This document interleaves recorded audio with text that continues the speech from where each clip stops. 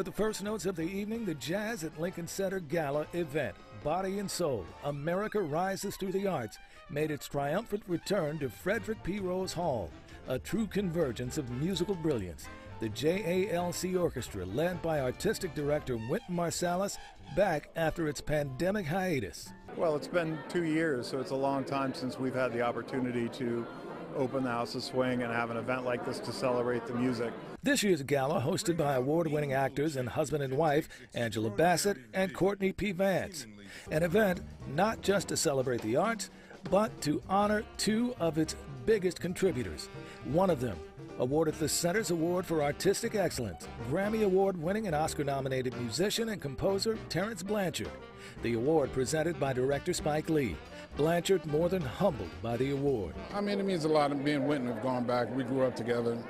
You know, I remember when we both went summer camp, you know, in elementary school, and to see everything that we've gone through over the years has been like an amazing achievement, an amazing thing to witness. So to get to this point, to be honored here, it's a true blessing. You know, it's something that I don't take lightly. Also on hand for the evening, actor Wendell Pierce, jazz lover and New Orleans born. Jazz is the epitome of the American aesthetic. You know, to have form, but freedom. Freedom within the form. The two can coexist in a democratic sort of shared experience. Jazz has always been the bedrock of American society, I think. It always kind of represents the values of what a true democracy is supposed to be. We've always heard that. But we witness it when you see musicians on the bandstand sharing ideas. Time is toilers. Now they're sending out the sons to take away our guns. One of those performing on the evening, the legendary Elvis Costello, who told Pix 11 what a better way to herald our emergence from a trying period than with a celebration of music. I don't think it's ever been a better time to sing. You know, singing involves breathing in and out and feeling something and trying to tell a story. Also honored on the night, a man who has been instrumental in Jazz at Lincoln Center's story. Ford Foundation President Darren Walker, lauded by former First Lady Michelle Obama.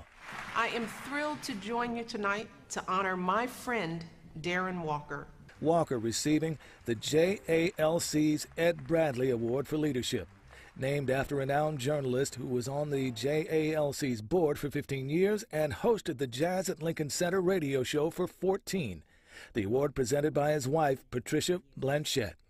You see, Ed loved jazz, but more importantly, he understood the power of this music as an agent of change. While it might seem axiomatic today, when we talk about jazz at Lincoln Center, it was a radical idea.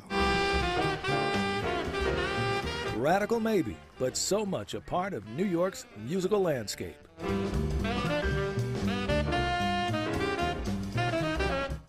Now, for more on concerts, events, and programs at Jazz and Lincoln Center, you can just head over to their website, jazz.org.